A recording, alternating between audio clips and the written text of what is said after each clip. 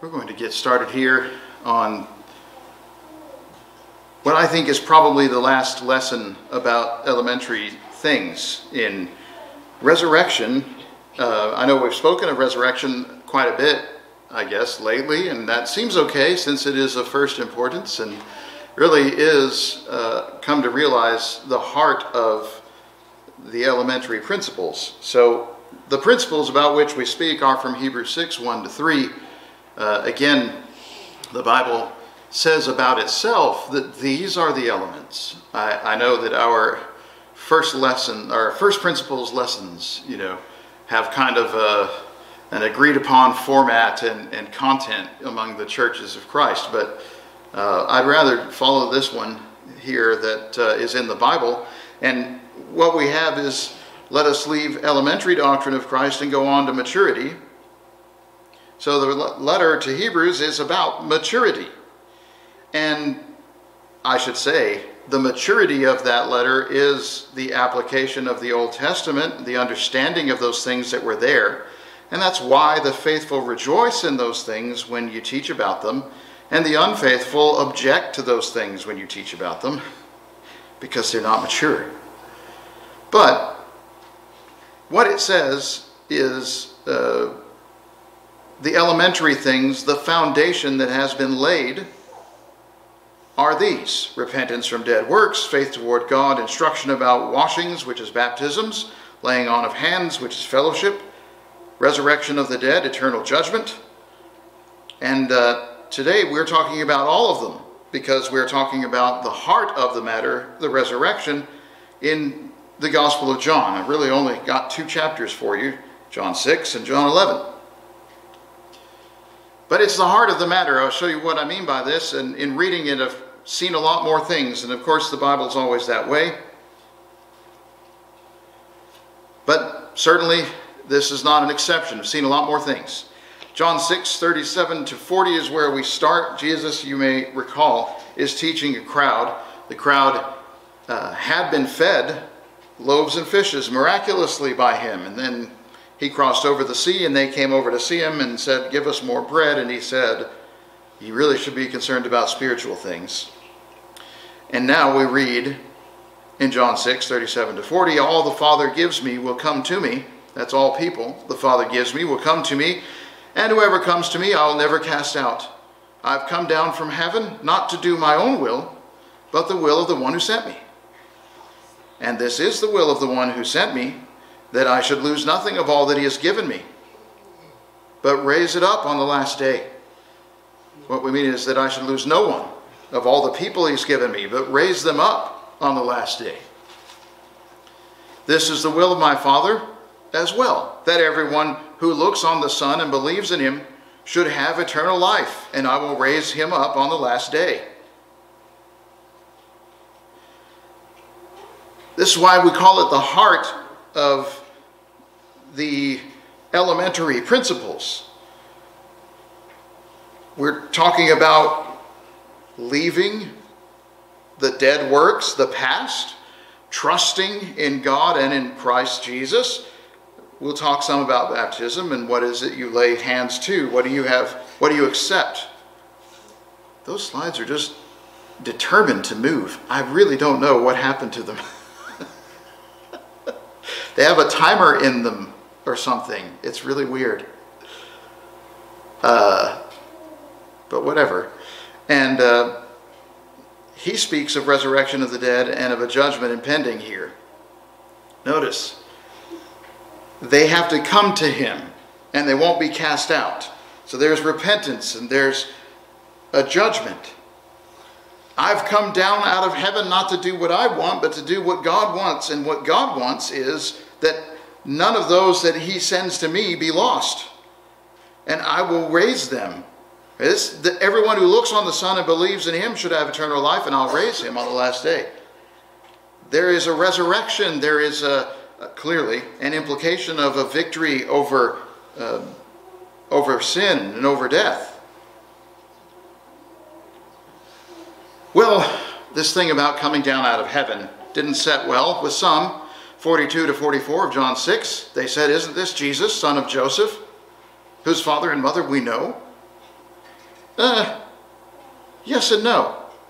Yes, it is the body of a man named Jesus who did grow up there, whose supposed father was Joseph, although actually he is born of God, and mother, Mary.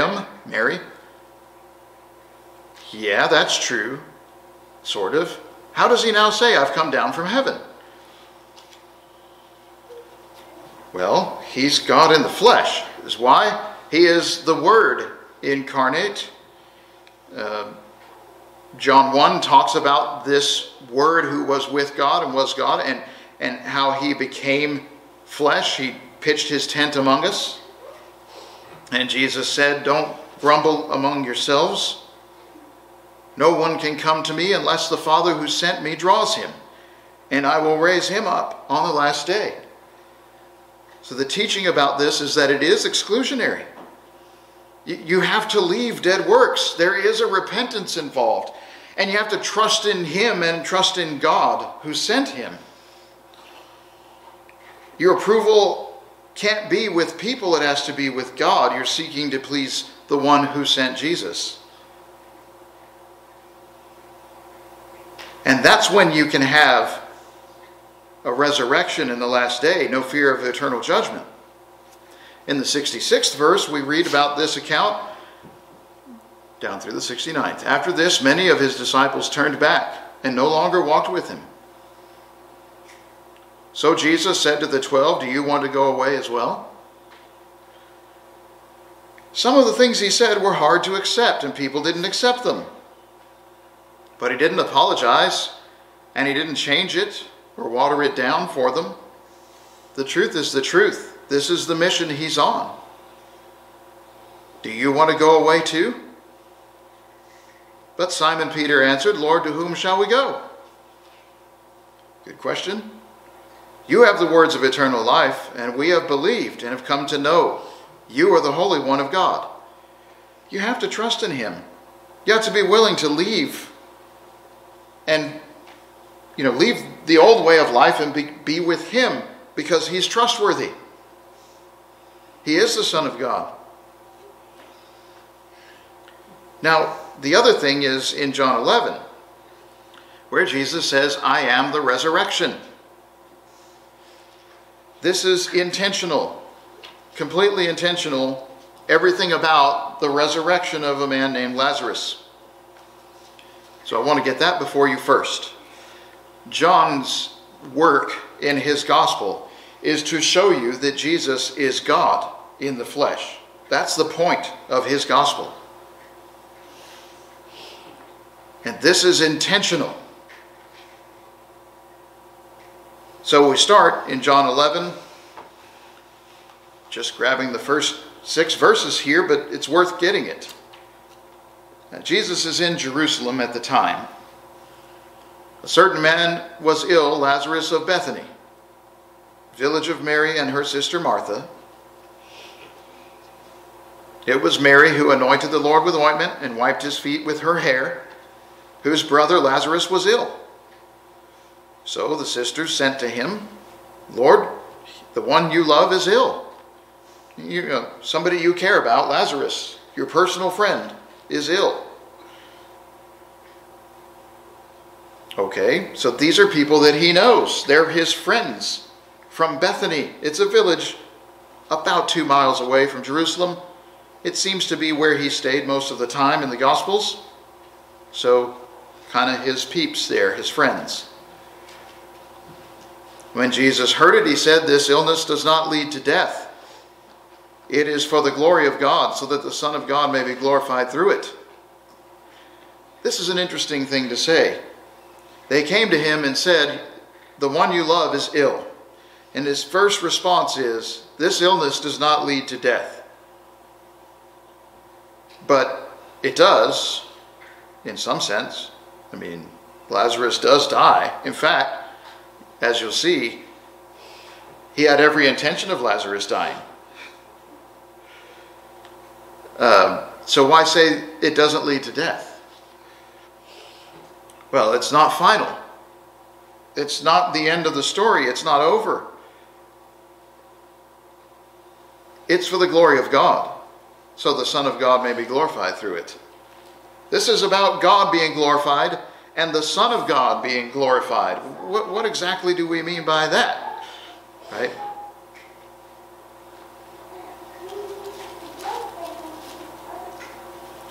Well, we're told Jesus did love Martha and her sister and Lazarus, and by this we mean they were friends.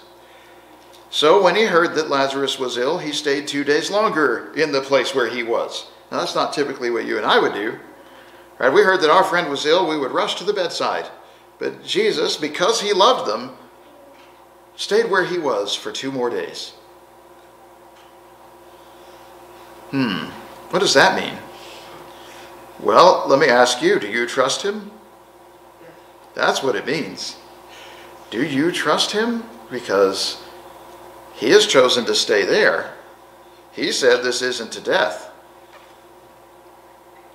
And in the 17th verse, if we skip ahead, Jesus, on coming, found that Lazarus had already been in the tomb 4 days. Now, Bethany was near Jerusalem, about 2 miles away.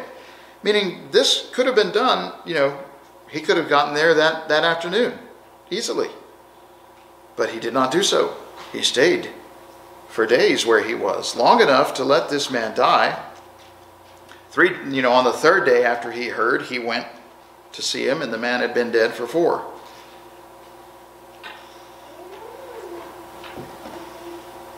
And the other thing that happens is recorded in 32 down to 37. When Mary came to where Jesus was and saw him, she fell at his feet, saying, "Lord, if you had been here, my brother would not have died." And when Jesus saw her weeping, and the Jews who had come with her also weeping, he was deeply moved in his spirit and greatly troubled.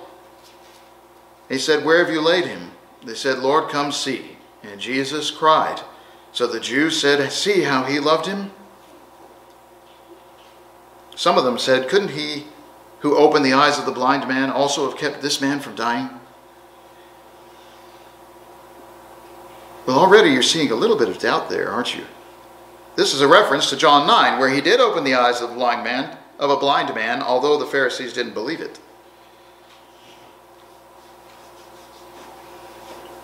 Couldn't he who opened the eyes of the blind also have kept this man from dying? Well, probably he could have kept Lazarus from dying, if you will.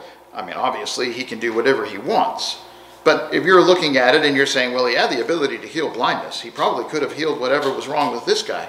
Yes, probably. But whose will do you seek? Who is the Lord here? Who is calling the shots? 41st verse, Jesus lifted his eyes and said, "Father, I thank you that you have heard me." Everybody else there prayed for Lazarus, no doubt. "I knew that you always hear me, but I said this on account of the people standing around, so that they may believe that you sent me." Now, think about this in the context of what we just read in John 6. He told them, "I've come down out of heaven. I came to do the will of the one who sent me." Now, they're gathered around in front of the tomb of Lazarus, and Jesus said, "Father, I thank you." He lifts his eyes to heaven and calls God his Father and thanks him for hearing, although he always hears. I said this aloud for everybody who's standing here to know that you sent me. So this, why would you do this? Why would God grant this miracle to you if you were a sinner? And when he said this, he cried out with a loud voice, "Lazarus, come out." The man who had died came out, hands and feet bound with linen strips, and face wrapped with a cloth, because that's how they did it.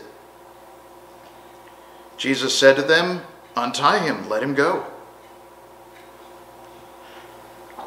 Yeah, he's not dead anymore. Get him out of this. And that's the end of what happened. That's how it happened. This is the view that they are getting from the outside looking in. They see this man was ill. They sent for Jesus. For whatever reason, we may or may not know, he did not come at the time that we expected him to come. But then when he got here, he caused this man to come out alive 4 days after his death, 4 days in the tomb.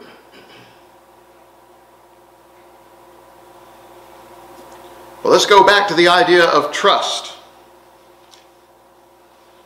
As we say, it's the heart of the elementary principles.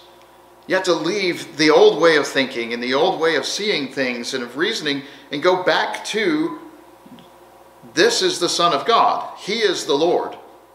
My reason is going not to be my own, but to be the will of the one who sent him.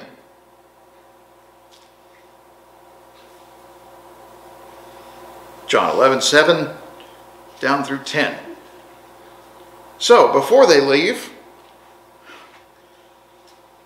on the third day, he says to the disciples, let's go to Judea.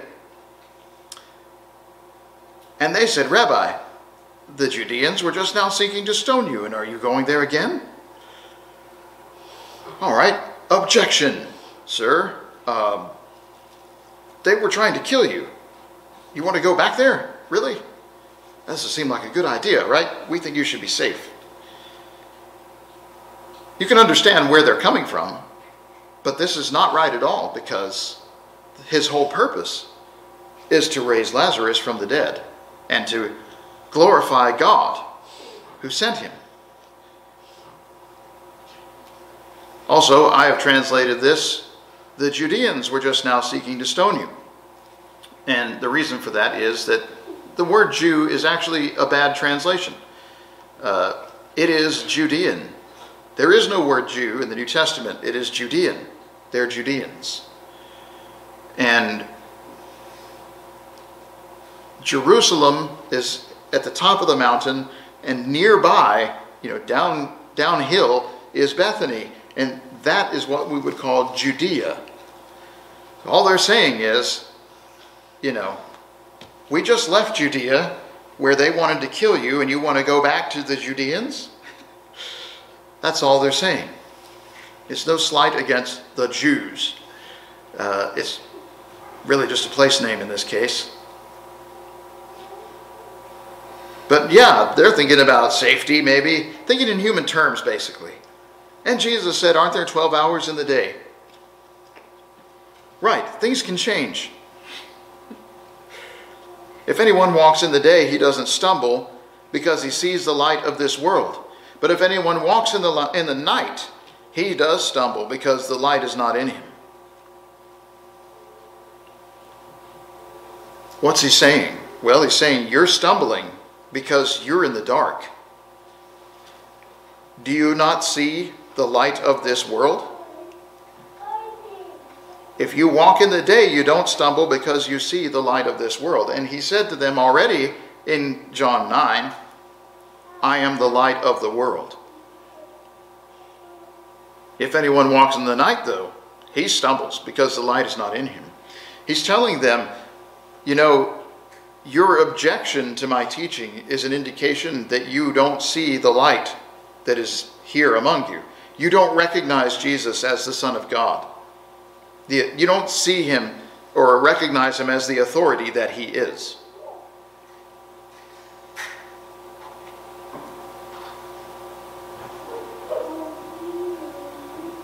The 11th verse, after he said to them, we need to get going, he said to them, our friend Lazarus has fallen asleep, but I go to awaken him. The disciples said, Lord, if he has fallen asleep, he'll recover. Another objection. The Lord's plan and man's advice, right?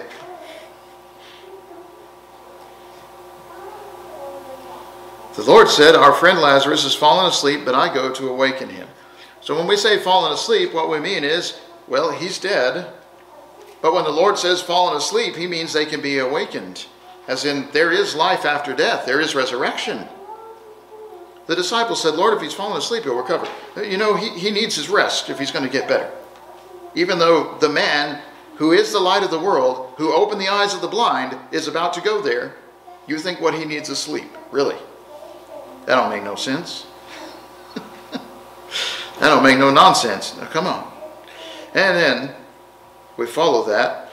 Jesus had spoken of his death, but they thought he meant taking rest and sleep. Jesus told them plainly, Lazarus is dead. And for your sake, I'm glad I wasn't there, so that you may believe. Well, that's interesting too. For the sake of the people, I'm glad that I wasn't there. Everybody can know that I did not engineer this. It is not a trick. Let's go to him. Very interesting. We say he's dead, but we're going to him. Not to the tomb or his body. We're going to him. See, in the mind of Jesus, Lazarus is still alive, even though the body is dead. Another objection, sir. John 11:21-27. Martha said, Lord, if you had been here, my brother would not have died. But even now I know that whatever you ask from God, God will give you. True. Jesus said, your brother will rise again. Martha said, I know he'll rise again in the resurrection on the last day. And this is the wording that Jesus used in John 6. She knows it well, and she believes it. But she's also kind of pushing back a little bit,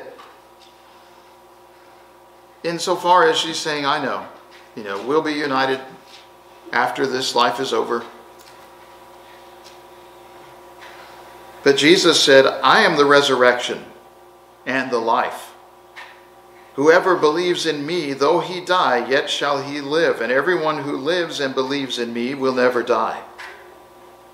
Do you believe this? And it's down to, do you believe this? That's really what this is about. Do you trust God? Do you believe in the resurrection? He said, I am the resurrection and the life.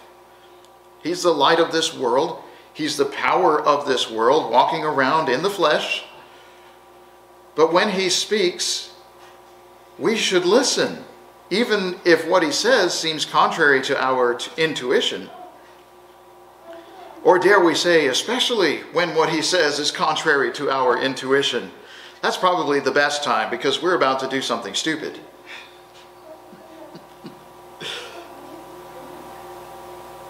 But what he's getting at very clearly is that by believing in God, you secure for yourself eternal life. And though you die in the flesh, the second death does not harm you, eternal condemnation in hell. You've been freed from that. She said, Lord, yes, I believe you are the Christ, the Son of God, who's coming into the world. Which is very similar to what Peter said at the end of John 6. And very similar to what Jesus said about himself when he said, I am the bread of heaven. I've come down out of heaven. He is the Son of God coming into the world. And it's what John said earlier in his gospel in the first chapter.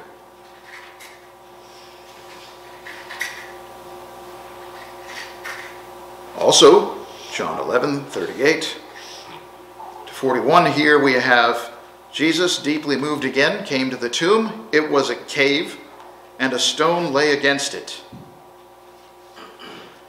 And let me pause for just a moment here. Let's take a little bit of a side trip.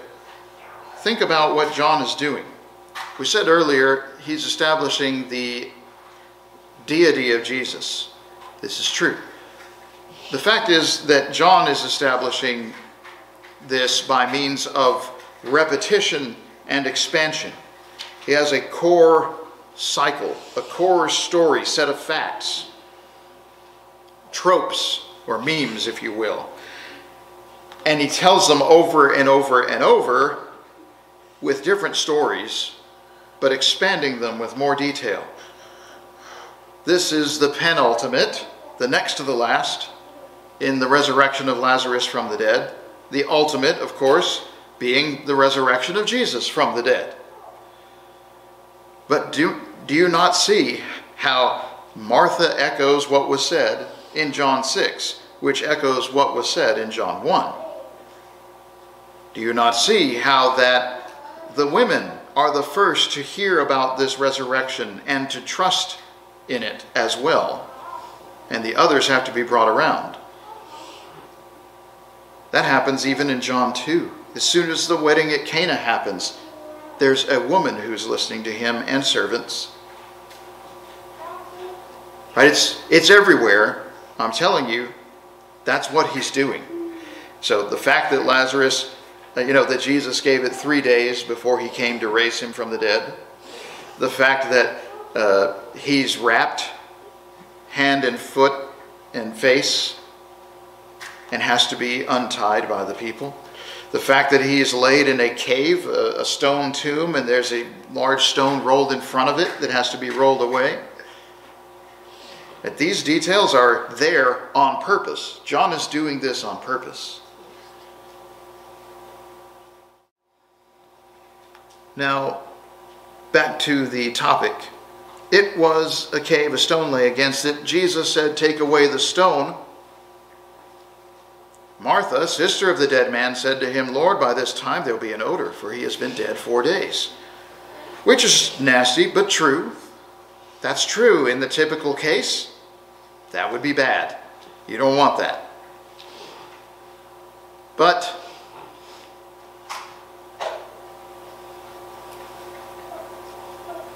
Jesus said, "Didn't I tell you that if you believed, you would see the glory of God?" So they took away the stone. Well, that's how this came to be. But when he said, "I told you, if you believe, you will see the glory of God," and then he said what he did. That's when he said what he did. "Father, I thank you for listening to me, though you always do. I'm saying this now aloud, looking into heaven, to your face, for the sake of the people around here, so that they will know that you listen to me and that you have sent me." And then he calls Lazarus out of the tomb.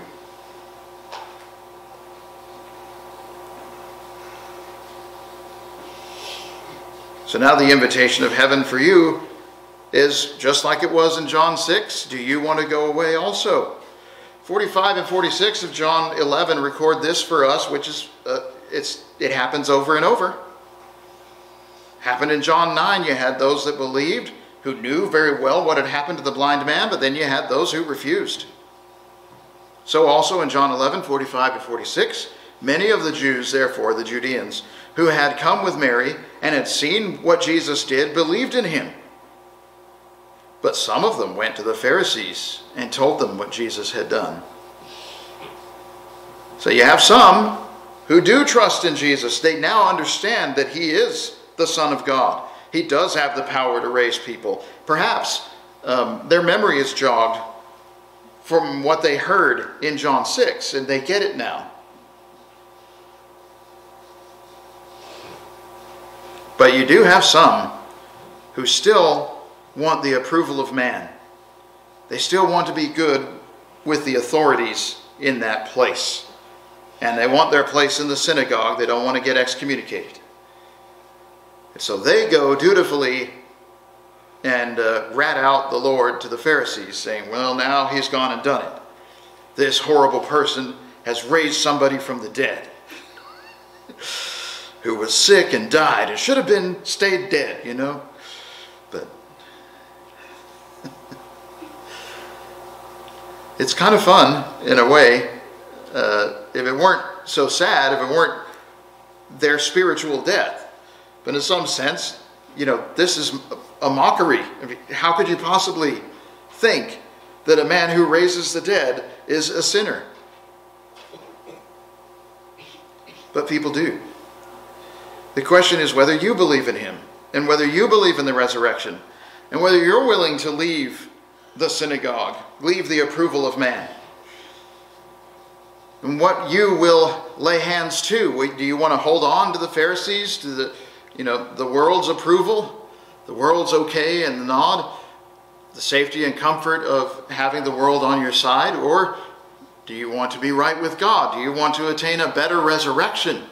Though you will die, perhaps in the flesh, if Jesus doesn't come back first, yet you will live. Today we have water prepared that you might be baptized in the name of Jesus. for forgiveness of sins, as everyone in the New Testament was instructed to do.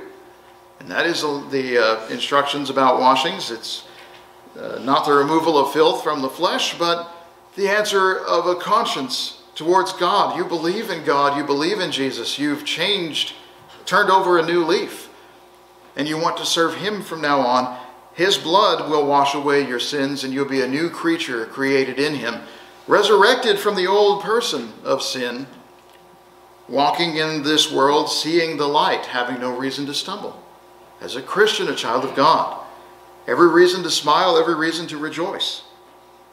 And it will be a wonderful thing having the relief in that judgment day of the word of the Lord, who knows us, His servants. That will be a relief. That will be a good time, though here we may not get much rest. It's well worth it, friends. If today you're not a Christian, become a Christian, that you might obtain forgiveness of sins. If today you are a Christian but have not been living right with God, well, make things right with God. Repent. Come back to the basics of these things.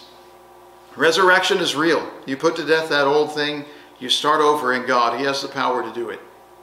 If you need our prayers, or if you need to be baptized, let that be known now by coming to the front while together we stand, sing song selected.